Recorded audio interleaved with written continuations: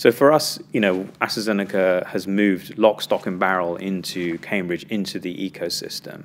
So this is one of many kind of activities that we're doing. We have like 100 collaborations in Cambridge. So I think that whole ecosystem, being a participant in it, engaging in it, and kind of receiving, giving, I guess, is kind of the outcome that we really want out of this. And the benefits are multitude.